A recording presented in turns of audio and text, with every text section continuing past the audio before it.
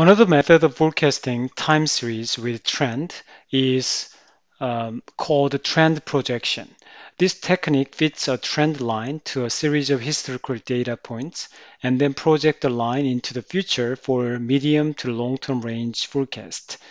There are several mathematical trend equations that can be developed, such as exponential and quadratic forms, but in this section, we look at linear or straight line trends only.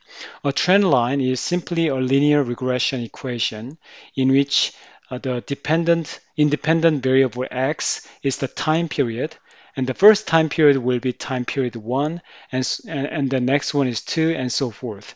The second time period, 2 and 3 and 4, and so forth. The last time period will be the time period n, and the form of this line is called also linear regression. So, and we have learned linear regression before in your statistics course or many other classes. And simply it's y hat equals b0 plus b1 x1.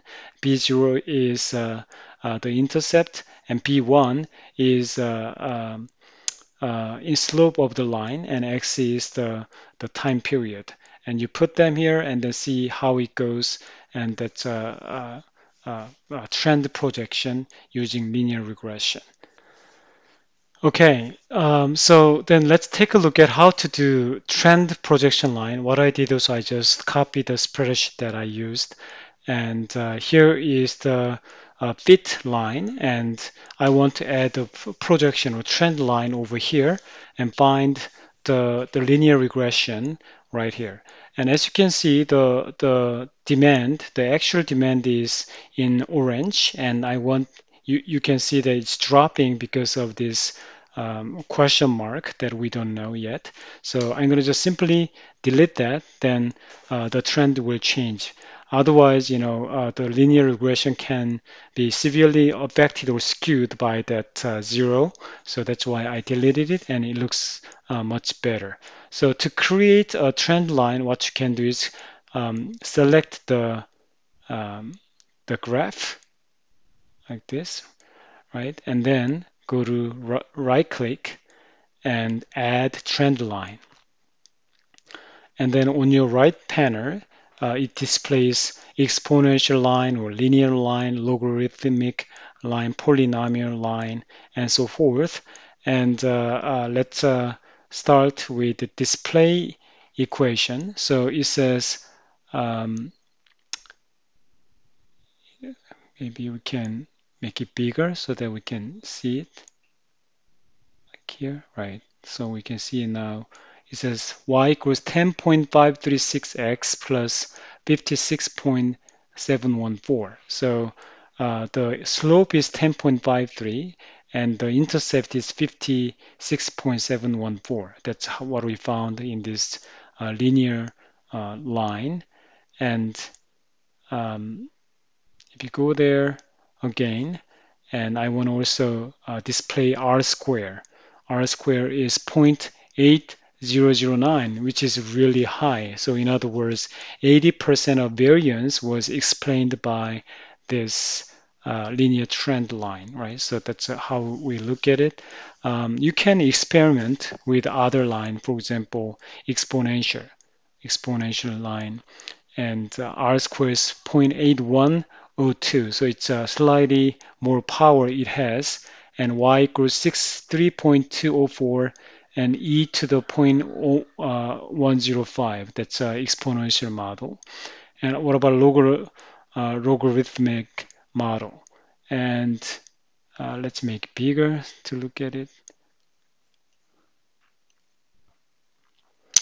And R squared is 0.6688, so it's lower than linear line. I don't think it's a good fit, so you don't have to choose this one. You can skip it. What about polynomial model? Polynomial model also 0.8138, and the line it has is 0.7738x squared plus 4.3452x plus 66. However,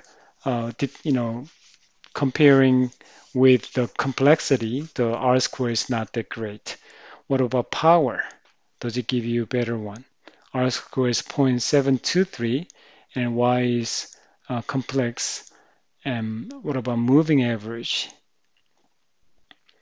We have just done moving average, so not necessarily it's very good. And periods is 2 period.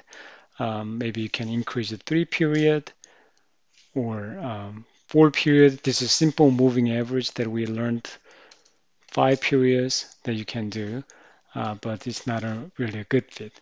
So given the situation, there is pros and cons because as you make it exponential or logarithmic or polynomial, the complexity of the line increases.